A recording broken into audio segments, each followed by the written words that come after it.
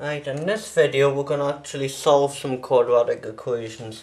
And the general form for a quadratic equation is this: ax squared plus bx plus c equals 0, where a, b and c are constants. So in this video we're going to talk about one method of solving them, which is called facorizing. And we did facorizing in an earlier video. If you can remember, say we've got some function like factor it into two brackets so that when we multiply it out we'll get that. So that's what factorising is, and you can watch the factorising video again if you need to be reminded about that. So let's do some examples here. So first I'm going to factorise this. So let's factorise this to x plus 4 and x plus 3. So remember, to factorise you need to get an x and an x to make this. You need to have two numbers here that add to make this coefficient of x, and two numbers that multiply to make this. So now what we'll do is we'll solve each of these equations separately. So we've got x plus 3 is equal to 0 and x plus 4 is equal to 0. So x could be minus 3 if that one's 0, or x could be minus 4. Okay, so we'll get two solutions. Like I talked about in the last video, that you can actually get two solutions to a quadratic equation. So now let's solve another one. Again, we're going to factorise.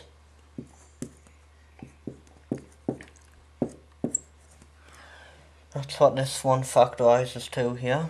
So we'll solve each equation separately. If x plus 4 is equal to 0, then x equals minus 4. And if x minus 5 equals 0, then x equals 5. So again, for this one, we're getting another two solutions. And we've got x equals minus 4 and x equals 5. Right, next one here. We're going to factorise this one as well. This is a slightly harder example, and that actually factorises to 2x 3x plus 3 and 7. Okay, that's what that factorises to. So what we'll do is we'll solve each equation separately. So I get 2x plus 3 equals 0. And I've got 3x plus 7 equals 0. So I can solve them. 2x equals minus 3, 3x equals minus 7. And then obviously divide both sides for these equations. So I'm dividing both sides by 2. If I divide this by 2, I get that. If I divide this by 2, I get that. So there's only two solutions. You can rewrite them as mixed numbers if you like, but we'll just leave them like that because it doesn't matter, basically. So next one here, we've got only one factor we can take out here because this isn't a quadratic. We'll just have two terms. Notice we'll have no constant like we do up here in the general one. So I'll look for a factor. I'll say that 7x is a factor here, and to multiply to get that, I need to multiply that by x. I need to multiply this one by 3. So I've got for this one 7x is 0, or x plus 3 equals 0. So if that's true, then x equals 0. Or if that's true, x equals minus 3. So we've got another 2 solutions for that one. Right. And sometimes we've got a special equation where we can just use the square root property. So what we do here is I've got x squared equals 25. I simply square root both sides.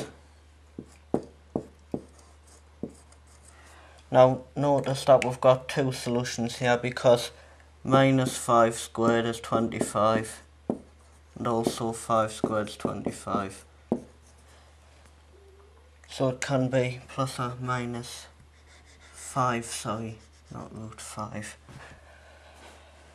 So there you go, you get 2 solutions for that. Next one. Like a normal linear equation, I do this. I've got 2 sides, I square root both sides. So I've got x is equal to the square root of 36, so x equals plus or minus 6. Okay, right, next one here. I can move the 8 to the other side, so I get 2x squared is equal to 8. I can divide both sides by 2, so I get x squared is equal to 4. And I square root both sides, I get x is equal to plus or minus 2.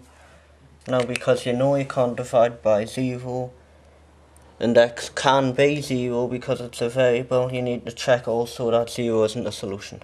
Okay, I'll explain that in another earlier or later video.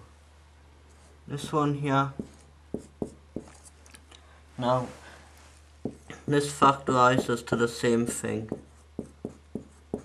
times the same thing. So I actually get that squared because we've got the same bracket twice. And because we've got x plus 4 equals 0, I solved that and I get x is equal to minus 4. And because here are both the same bracket, I only get one solution. And you've seen in the other video that that can actually happen. So we can't factorize all equations, so we're going to learn about 2 other methods later on. One's called completing the square.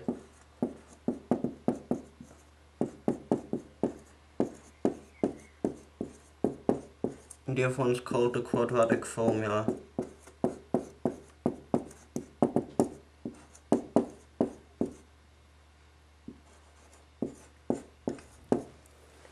Okay, so we're going to learn how to solve the rest next time. So that's the first method for solving quadratic equations.